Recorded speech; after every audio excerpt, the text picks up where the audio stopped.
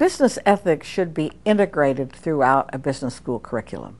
It shouldn't be just the separate course they take from 9 to 10:30 twice a week, and they can clean up for that course and then go on and do something else in other courses.